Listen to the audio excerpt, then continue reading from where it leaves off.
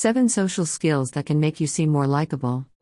We all know someone who can walk into a room and people feel drawn to them. What's their secret? They've learned the social skills to use in conversations that get people to like them. You can control being likable as well.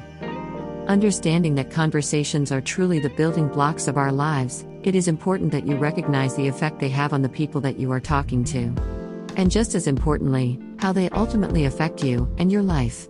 In an article on Psychology Today's website in 2019, by Nicholas Balboa and Richard D. Glaser PhD, The Neuroscience of Conversations, they wrote, "Conversations have the power to change the brain by boosting the production of hormones and neurotransmitters that stimulate body systems and nerve pathways, changing our body's chemistry, not just for a moment, but perhaps for a lifetime." I'll leave a link to this great article in the description area below, so you can check it out. When having a conversation, you can use these 7 social skills that can help you leave a more substantial and lasting impression on those you're meeting and talking with.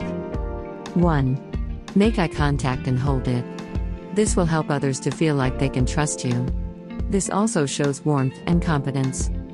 2. Be enthusiastic and be energetic. This will draw people to you, because it gives the added air of confidence, which can be very contagious. 3. Give other people you meet a nice, firm handshake, but don't dominate and squeeze their hand too hard. A firm handshake leaves a lasting impression, whether someone likes you or not. Also, a limp handshake tends to show a lack of confidence and weakness. 4. Always try to use people's first names, because it makes them feel great that you've remembered who they are. A helpful trick for remembering people's names is trying to rhyme their name, when you hear it, with something or someone you're more likely to remember. 5. Know how and when to accept a compliment, and how to give one. Don't gush or be egotistical.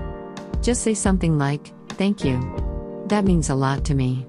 Or something similar. 6. Skip the small talk and forego polite conversation, especially if you want to become friends with someone.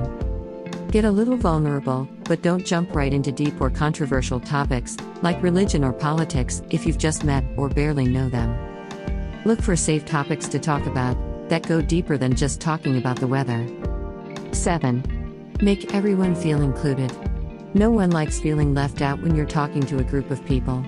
Look at everyone involved so they feel like they have your attention. Remember, the most positive, successful, and fulfilling conversations you'll have with anyone will be the ones where you ask more questions and show your sincere interest in them, rather than dominating and having a self-centered conversation all about you.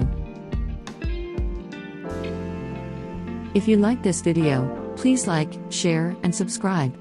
Also, check out our One Vibrant Life website by clicking on the link provided in the description area below. And thanks again for stopping by.